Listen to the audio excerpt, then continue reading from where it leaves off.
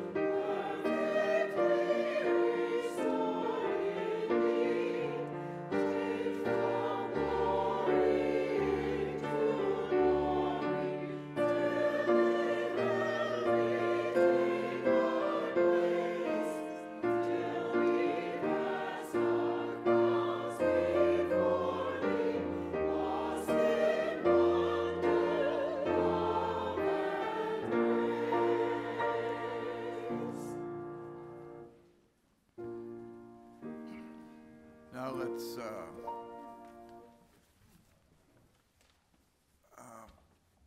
greater love has no one than this, that one should lay down his life for his friends.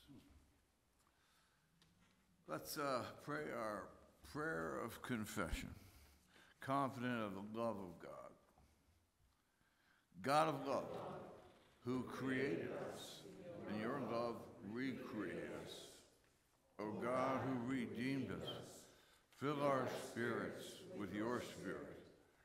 O God, who first loved us, stir into flame the gifts crusted over and unused that lie hidden within us, and set our hearts on fire with your love. Now hear and believe the good news. In Jesus Christ, we are forgiven. Thanks be to God. That shouldn't be there the for all that has been. That's a Dag Hammarskjöld quote from a different bulletin. So I think we should go straight to praising God, from whom all blessings flow.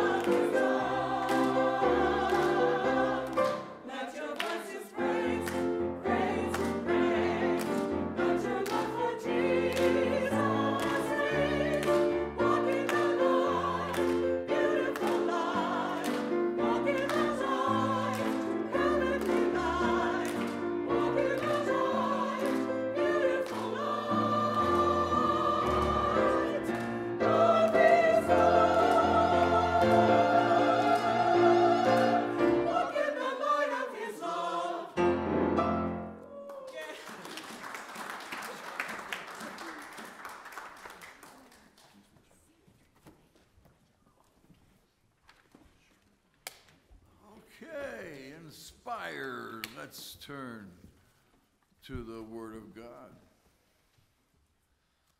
from 2 Kings. Really, the whole chapter is about they start renovations on the old temple. And to their surprise, the carpenters doing work back in the back room find a copy of the law. And you realize just how far away these people had grown, that their scripture is lost completely and no one even misses it until some workman shows up and says, "Hey, look what I found." And they realize this is the law of the Lord, and it generates some changes, as it always does and always will. The high priest Hilkiah said to Shaphan the secretary, "I have found the book of the law in the house of the Lord." And when Hilkiah gave the book to Shaphan, he read it, and then Shaphan the secretary came to the king and reported to the king, "Your servants have emptied out the money that was found in the house and have delivered it in the hand of the workers who have oversight of the house of the Lord." Shaphan informed the king, "And the priest Hilkiah has given me a book." And Shaphan then read it aloud to the king, and when the king heard the words of the book of the law, he tore his clothes. And that began Josiah's renewal and reform. And Paul writes to the church in Thessalonica, 2 Thessalonians 5:11, "Therefore, encourage one another and build each other up, as indeed you are doing." Now, this is the word of the Lord. Let's pray together.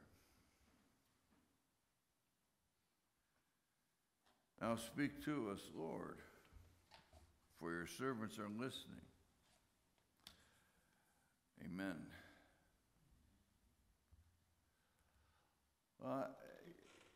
As you know, I tend to talk a lot about encouragement. It's a big part of my life, a big part of my faith, and it's, I think, central to what we're about as the Church of Christ. You know, we're here to encourage one another, and all the more as the day draws near. Therefore, encourage each other as you are doing, and build each other up. He's not just reaching for arbitrary metaphors. He's talking about build, encourage, and build people into mature disciples of Jesus Christ, into wholeness, grace, self-acceptance, love, peace, all those arbitrary nouns we kick around. They come from encouragement. And I've figured it's a mother's job, you know, to build these children, these little ones. So certainly talking about encouragement, we're talking about what mom does.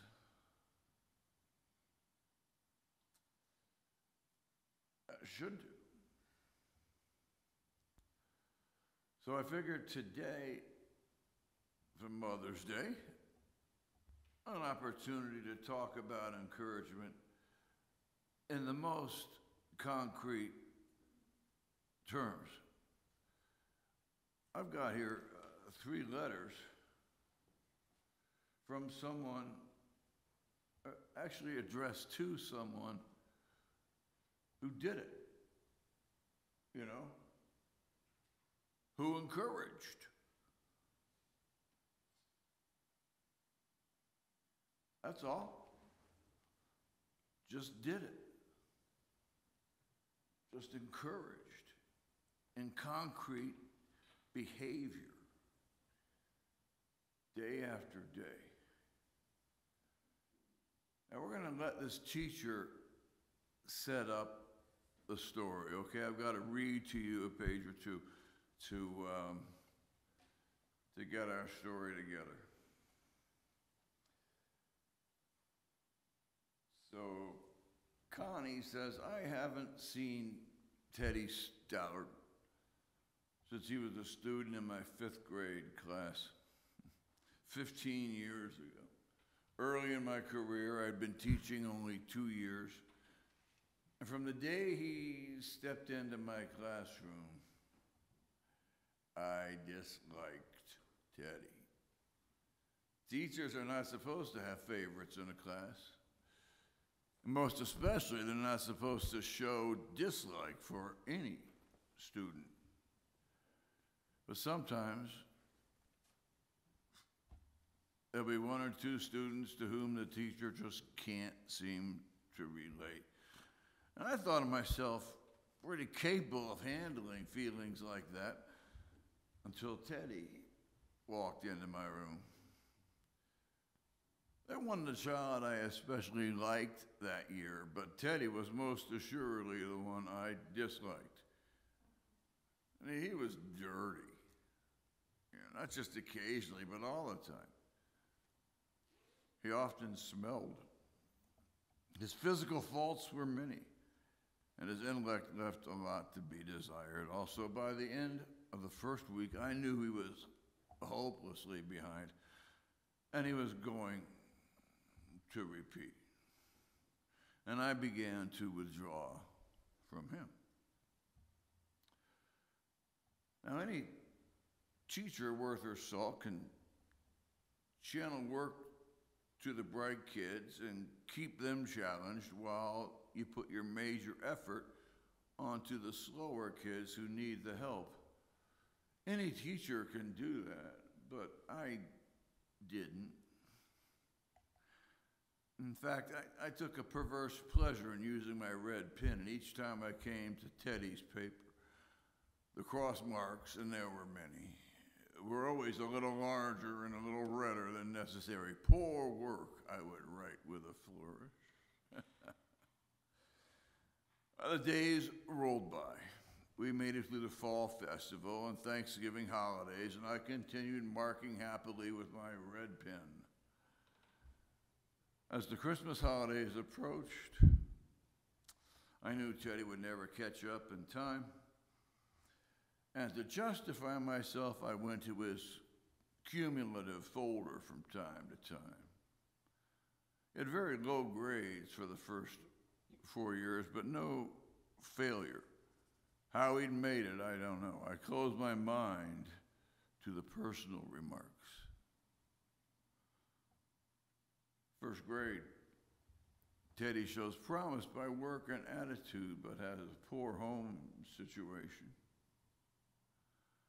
Second grade, Teddy could do better. Mother's terminally ill, and he receives little help at home. Third grade, Teddy is a pleasant boy, helpful but too serious, slow learner. Mother passed away into the year. Fourth grade, very slow, well-behaved. Father shows no interest. Well, I passed him 4 times, but they won't pass 5th grade. It'll do him good, I said to myself. And then the last day before the holiday arrived, our little tree on the reading table sported paper and popcorn chains, and gifts were heaped underneath, waiting for the big moment. And teachers always get lots of presents at Christmas. Not a single student didn't bring me something. And each unwrapping brought squeals of delight, and the proud giver would receive effusive thank yous. His gift wasn't the last one I picked up, and it was the middle of the pile. Its wrapping was a brown paper bag, and he had colored Christmas trees and red bells all over it. It was stuck together with masking tape. For Miss Thompson, from Teddy, it read. The group was completely silent. And for the first time, I felt conspicuous, embarrassed because they all stood watching me unwrap the gift. As I removed the last bit of masking tape, 2 items fell on my desk.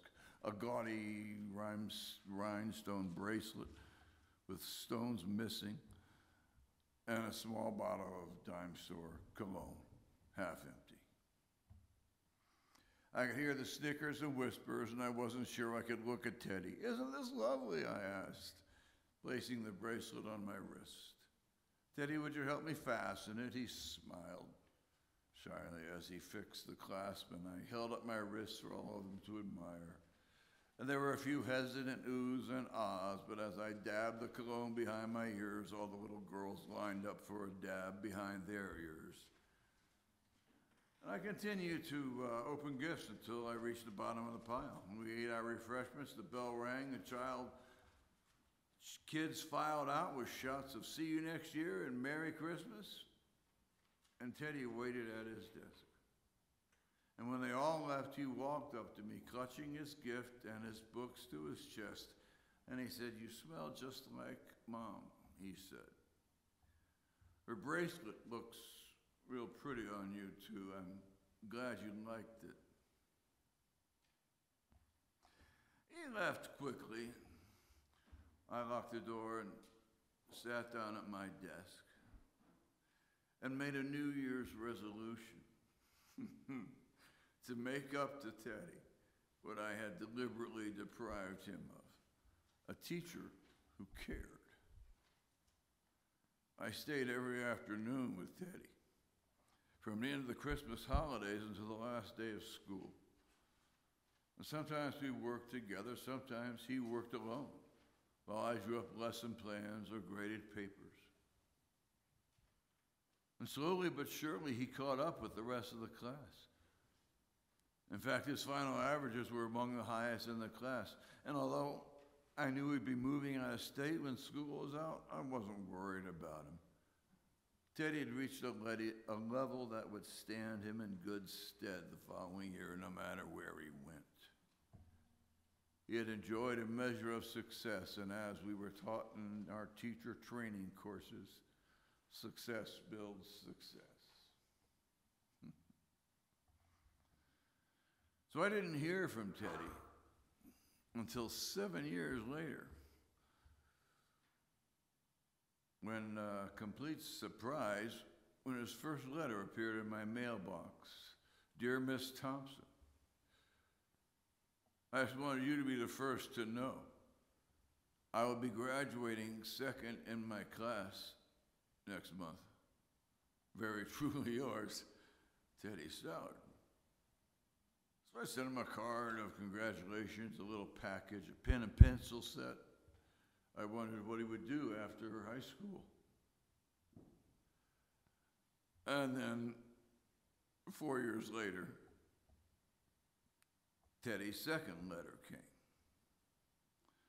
Now understand, this is true. This isn't fiction. This is somebody making a difference in somebody else's life. This is a letter that a young man sat down and wrote to his 5th grade teacher.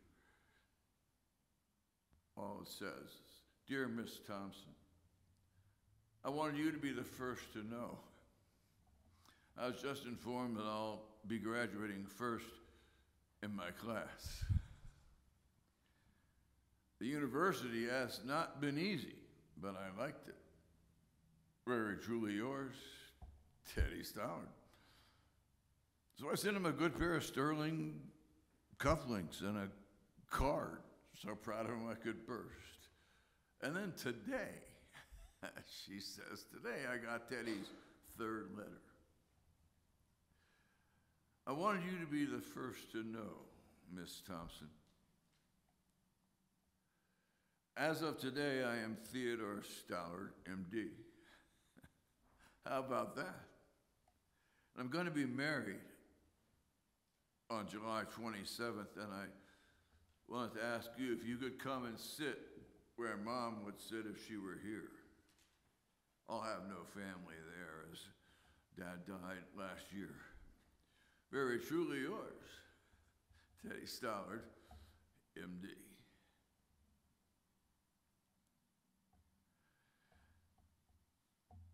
That's how this stuff works. All that is encouragement at work.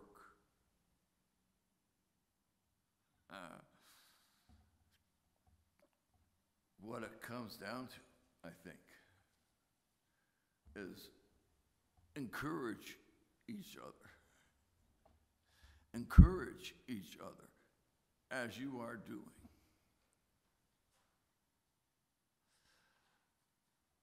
One of the most encouraging quotations that I carry around in my failing memory is a lot of people. This seems pretty close to the heart of encouragement too. A lot of people went a lot farther than they ever thought they could because someone else thought they could. I don't know, that just gets me. A lot of people went a lot farther than they ever thought they could because someone else thought they could. Maybe that's a part of each of our journeys.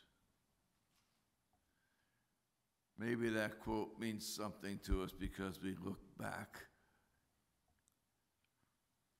and know who it was that did that for you. And we look ahead and we know who we want to do it for. A lot of people went a lot farther than they ever thought they could because someone else thought they could. Amen. And happy Mother's Day.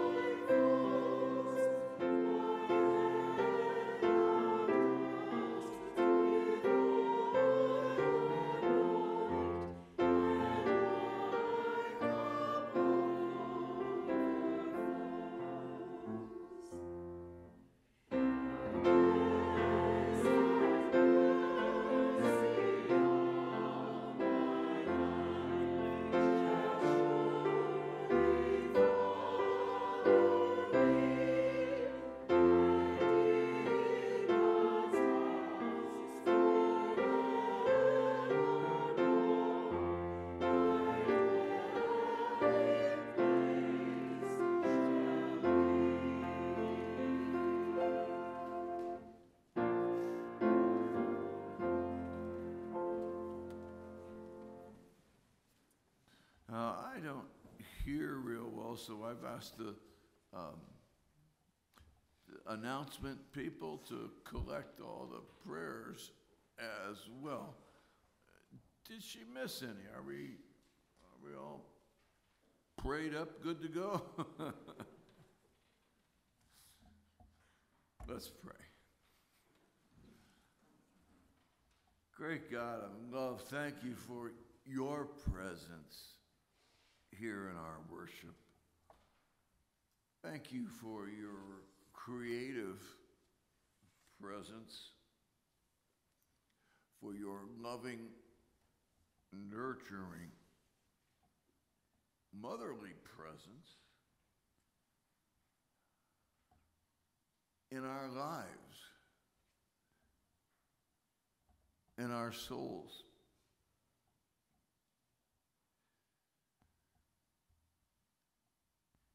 In the places where we need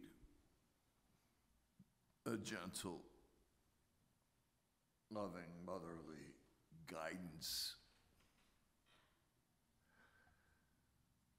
for the healing of our own memories.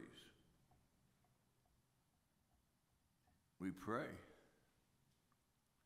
for our past,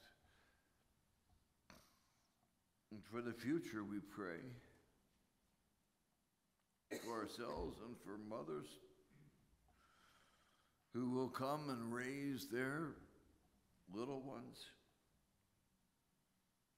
We ask that for this town, this church will be a vital light, shining brightly and joyfully.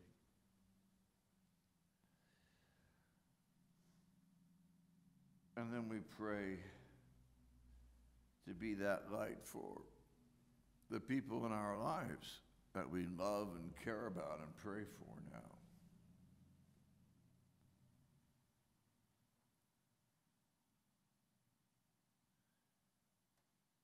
Shine on, Lord Jesus. Shine through us. Shine within us. Shine like a city set on a hill. Shine, Lord Jesus, shine. As we pray the prayer you taught us, saying together, Our Father, who art in heaven, hallowed be thy name. Thy kingdom come, thy will be done, on earth as it is in heaven. Give us this day our daily bread, and forgive us our debts, as it is our debts. And lead us not into temptation, but deliver us from evil. For thine is the kingdom, and the power, and the glory forever. Amen.